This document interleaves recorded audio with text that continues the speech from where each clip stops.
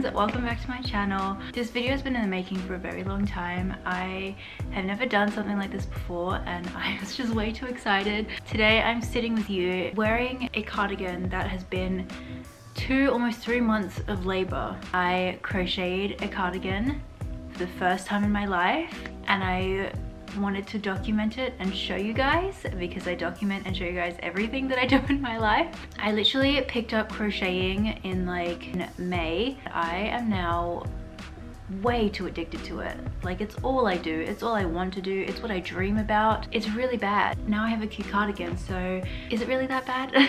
Basically today I'm going to be showing you how I made this. Yeah, it's a process. It was a very long process. This video isn't really a tutorial because I did not know what I was doing the whole time. I'm still shocked to this day that this actually semi worked out. So this is not a tutorial, but I will definitely link all of the videos that I watched to help me get to this point in the description. I am more so just documenting my process of how I went and what I was doing. This is my first crochet piece, my first cardigan, and definitely not my last. I'm already in the works of doing a second one. Here is the sleeve. That's the sneak peek that you get, and I am filming that hopefully to be more of a tutorial type thing. I'm not too sure if that's going to work out because again, I don't know what I'm doing. This definitely won't be the last crochet video on my channel, but don't worry, I'm not going to turn into a full crochet YouTube channel. I hope you guys enjoy seeing the stress and the tears and also the love that went into creating this Harry Styles inspired patchwork cardigan. I hope you enjoy. This is a cardigan that needs absolutely no introduction. This was made by J.W. Anderson and was made famous by Harry Styles. J.W. Anderson themselves released a knitting pattern and the world just went crazy. Crocheters and knitters everywhere were recreating this cardigan, and that's exactly what I'm doing today. This is inspired by the cardigan, so we are doing different colors. You get the gist. So let's talk about the materials that you need. So obviously you're going to need yarn. I use 3 different colors. I use a 5mm hook. You need a darning needle, measuring tape, and scissors. Like I said, I use 3 different colors of yarn. I use purple, pink, and green, and you're going to need about 250 grams of each, plus an extra 100 grams for the ribbing, and for this I chose green. As for the method, it's pretty self-explanatory. You're pretty much just going to be making 51 squares. You're going to be making 17 of each color. I know it sounds a lot, and it is, but the method itself is easy. It just takes a lot of time. And then lastly, we use a darning needle to just sew everything together. So this is the pattern for the back panel. And for this you're going to need 5 squares of each color. You can definitely make up your own pattern, but this is how I've placed mine. Next we have the front panel. This is a total of 12 squares, 4 of each color. We've got the sleeves. This was a total of 24 squares with 8 of each color. However, with my sleeves, I actually knocked off a row at the bottom just because they were way too long. But we'll talk about that at the end. And finally, we have ribbing. So like I said, you have 2 cuffs, the middle ribbing and then the bottom ribbing. So let's make this cardigan. Okay, so this is my crochet update. These are the colors I've decided to go for. I finished my pink and purple squares and I am just about finished with my green squares. I needed 17 of each square and I've got I think 15 of the green squares, so I've got 2 more squares to go. We get on to the ribbing and then we can assemble the cardigan. So I'm really excited. I think these 3 colors are gonna look so cute together. Each square has to be 15 by 15 centimeters. I'm not gonna lie, some of them are a bit janky. I have to redo some of my pink squares because you can definitely see the ones that I did when I first started out. Like, this one is just horrible. I don't know what shape that is. It's not a square, so I might have to redo some of my pink ones, but my purple and green should be pretty solid. So yeah, I've already started on my 15th square, so I'm just going to continue to do this.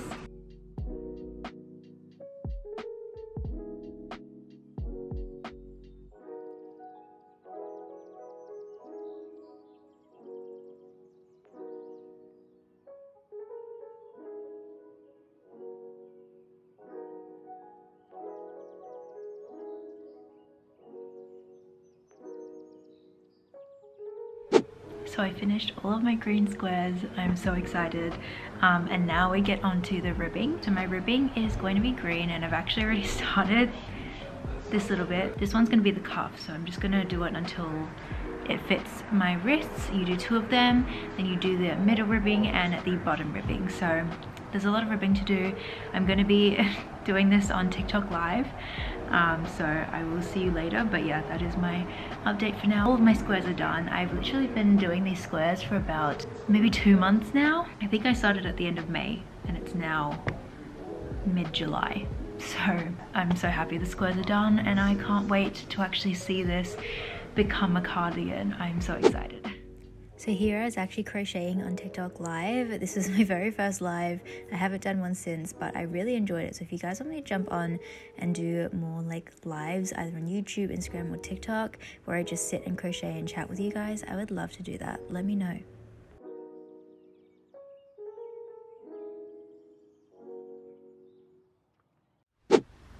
Hello, we are back with another update. Officially finished every single part of the cardigan. I've even done the ribbing. These are for the cuffs around my wrist. I have laid out all of my squares according to the YouTube video I'm watching. We pretty much have been using the same colors, except hers is I think a cream color rather than purple, but this is going to be what the back panel looks like. And then I've got different piles here, which I've now actually forgotten what each of them are for, but I believe these will make up the 2 sleeves and then the front panels. So I am now just watching a tutorial on how to sew all of this together, and then we can commence actually putting the cardigan together. I'm really excited. So for this, you pretty much just need these, and then you just use the yarn that you've been using. So I'm just going to use the green because that's what I have left of, and we are going to be doing an invisible seam, so you shouldn't be able to see the actual color peeking through. So yeah, I'm really excited. So this was probably the least enjoyable part of the cardigan to me. I really don't like sewing. I don't know where this started or like where this came from, but obviously this is a very essential part. So I'm literally just taking a darning needle and some yarn and just going into each of the chains that I've made. And you want to make sure that the right sides are facing in so that when you flip this open, the seams are invisible, and you're pretty much just sewing every single square together. It's a lot of work, but obviously totally worth it in the end.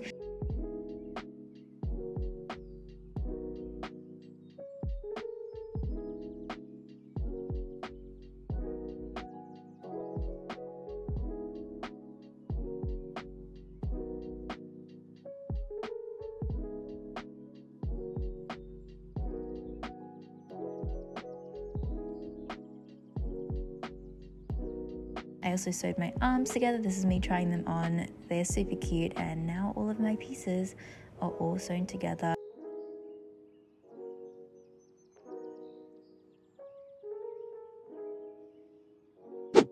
And so the last and final step is sewing all of those pieces together. This was me attaching the arms. Of course, had to have a bubble tea break. I consumed so many bubble teas in the production of this cardigan. It's what fueled me. It was great.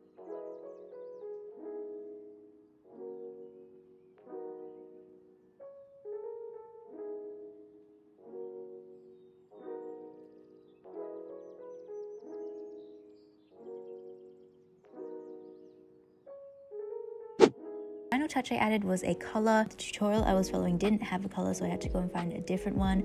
Obviously I wanted a color because the JW Anderson cardigan has a color, and I just felt like something was missing, so I decided to add one too. Essentially you're just adding on rows until you get the length of the color. This is a very bad explanation, but that's why I've linked the video down below for you.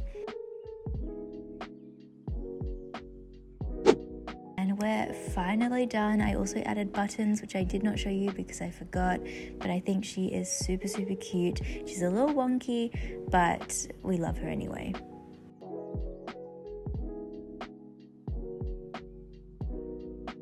Do want to mention that somehow I did something wrong with this ribbing.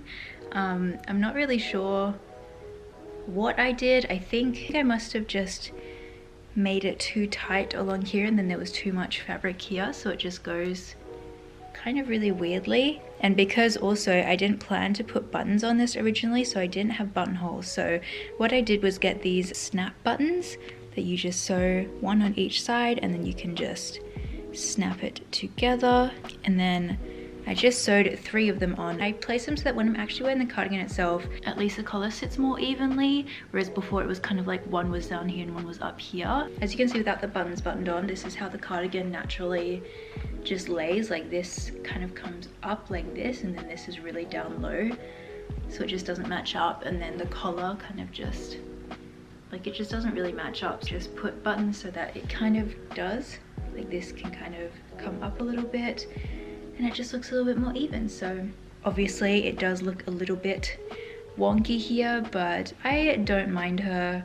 She's my first ever crochet project, so I knew she wasn't going to be perfect. Just such a small detail that I don't really mind. The other thing is that the arms are very balloon-like.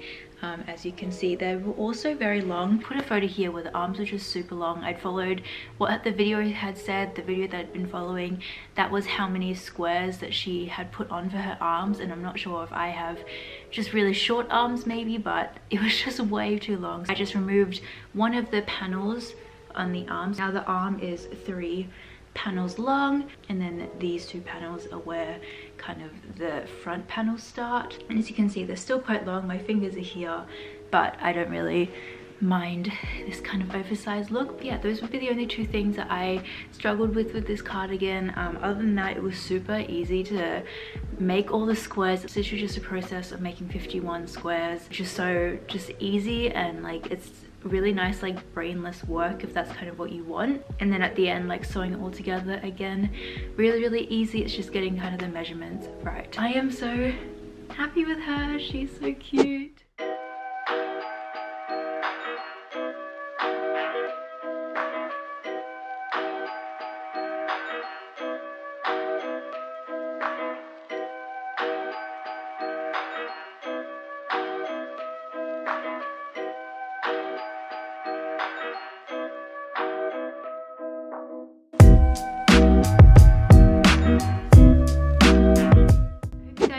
Seeing me create this really cute cardigan. I'm actually so happy with her, and I'm just never gonna take her off, to be fair. Also, this is my first crochet video. It's my first ever crochet project, so please be kind. It's not perfect, I'm aware. Let me know what you guys think, and if you guys love crocheting as well, what do you think my next project should be? If you guys love crocheting as well, let me know what you are working on. I am so excited to just see where I get to, like in my skill level with crocheting in about a year's time, because you could probably see from a couple of clips that I'm still quite slow. I still like stumble and mess up. I'm gonna stop talking.